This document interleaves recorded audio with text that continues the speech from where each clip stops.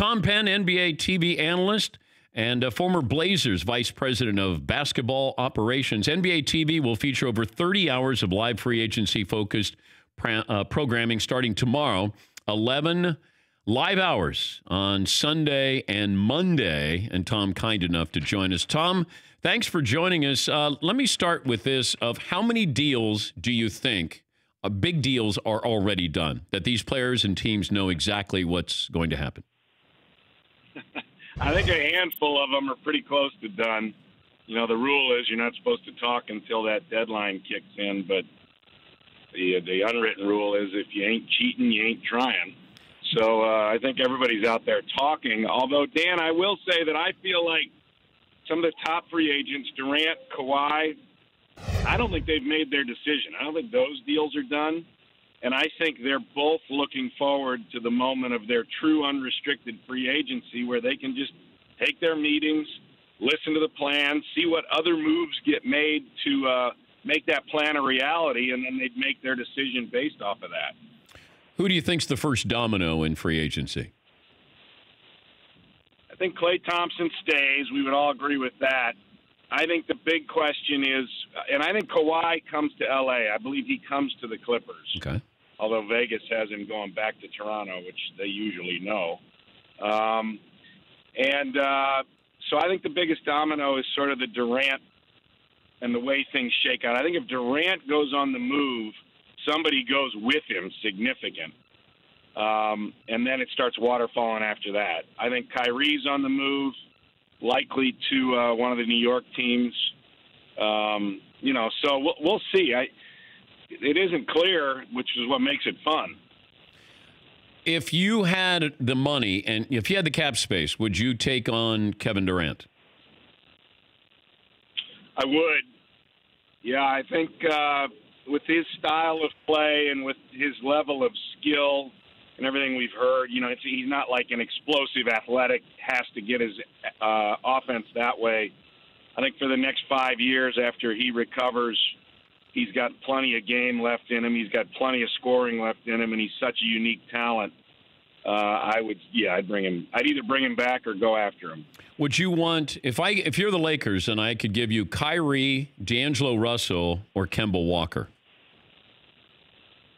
I'd say neither. I'd rather go sprinkle that. I'd rather sprinkle that money across multiple players, whether that's 2 or 3 or whatever else. That's going to give more of a chance of a true team there. I don't think they need another star like that, and I don't think they have the money to get it done anyway. So when you think back to what Pat Riley did in Miami, the big key there was that Dwayne Wade took less to begin with, and then LeBron and Bosh followed him. That gave him an extra $15 million to play with for the next 3 guys. That doesn't happen here. LeBron's got his max. Anthony Davis has his max, and it's just sort of a scenario where you're not going to get somebody to come in at a discount. So I think they need to shop for quality free agents and then build this thing over the course of the year. Why don't free agents want to play for the Knicks? It's just such a mess. I mean, and it's actually gotten messier. When you look at their roster, the cupboard is bare. I mean, what do they have to be excited about other than the idea of R.J. Barrett, right? And unproven rookie, every veteran in the world knows that could go either way. And it's just such a mess from the top. From Jim Dolan, everybody knows it's just he got fined again for freezing the media out this week. All that stuff matters to these guys. And you have to be a unique person who wants the spotlight regardless of how brightly it burns. And that's the other thing there. If it's not going well, you're in that spotlight, but that thing burns. So I don't know. It's just such an unappealing situation with the revolving door with coaches, with players, and their inability to sustain any sort of plan. There's a report that the Rockets are interested perhaps in a sign and trade with Jimmy Butler. I can't imagine Jimmy Butler going into that situation and making that situation better. Does his style, first of all, does his style fit with what the Rockets or who the Rockets are, and what do you give up in a sign and trade for Jimmy Butler? Yeah, it's complicated. To his style, I think Mike D'Antoni's such a gifted offensive coach that he just likes talent. So if you get him any kind of talent, he unleashes whatever it is offensively and gets the most out of them. To your point of what do they give up, since they have so much money committed to Chris Paul and James Harden and so on, they're over the cap. This is have to be a near dollar-for-dollar swing. So you either have to stack up about 14 players to get there, or you throw Chris Paul in it. I think it's most interesting if Chris Paul goes out, because it's well known he wants to move. And the big problem there, I feel, is the fact that there's only one ball to go around, and James Harden just dominates it so much that if you had somehow could pull it off and you had Chris Paul with James Harden, with Jimmy Butler, and Jimmy Butler isn't exactly a go along quietly with the team program kind of guy. He's grousy on his best day. So I don't know. That one's curious to me. Well, you can't ship Chris Paul to Philadelphia, because why would Philadelphia want Chris Paul? Right. Particularly with his salary and his contract, and wherever Chris Paul goes, Chris Paul's going to want to go there. You don't bring a crabby Chris Paul into the locker room, because he'd just be a load. It's a real trick bag for them. Likely they just come back with what they have and some incremental improvements or changes. But you never know. That's his whole thing with the velocity of movement. The more players start moving, the more you'll see big moves, because there are slots for them to go. You can do multi-team deals.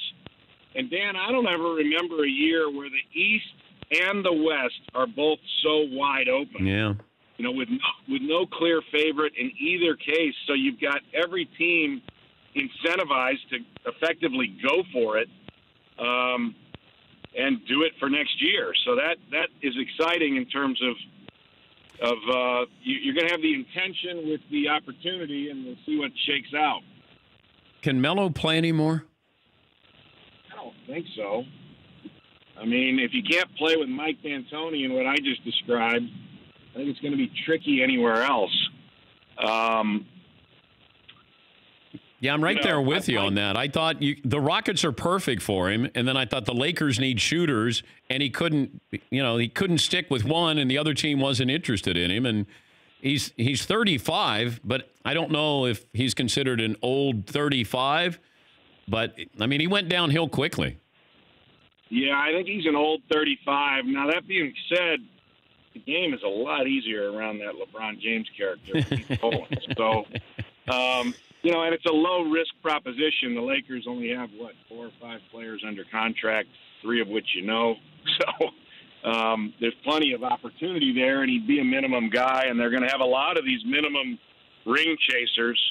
They should get the best of the best, the way the Warriors have in past years. They should get the David West-type players that are looking to come in, chase a ring, because all the players know if you're with LeBron, you got a great shot, and they have playing time to offer, which is the other thing all these guys want. So I think over the course of the season, you'll see at the trade deadline they may get somebody, and then when all these buyouts occur and veterans are available, they'll go there on a minimum just to play around in L.A. and chase a ring. Got a wild prediction? Do I? Yeah. I don't know what qualifies as wild. I think I'm curious to see what happens in Philadelphia. They're pretty exposed there with Jimmy Butler and with Tobias Harris and Redick. Yeah, those guys all free, and with the frenzy that's going to happen, that once the players go, they're gone, and there's no ability to replace, and it happens fast. So, as built as Philadelphia has been, as sort of a perennial contender, they have a lot of work to do in this next week to ensure that they just keep what they got. Would you trade Ben Simmons? That's interesting. My question is how great is he? in terms of what they're trying to accomplish, because the clock's ticking and those extensions now come, and then you're just locked into it. Clear Embiid is A player, A+. You build around him. Simmons is so special, but if he's not in the gym right now working on his jump shot, I might trade him because he's got to figure that out. That just gets exposed through a playoff or a championship run. Whose jumper's more fixable, though, Tom? We're talking to Tom Penn from NBA TV, former Portland Trailblazer Vice President of Basketball Operations. Lonzo Ball or Ben Simmons? I think Lonzo. He's at least proven at times he can make shots. He's willing to take shots. But Ben doesn't even look at the rim.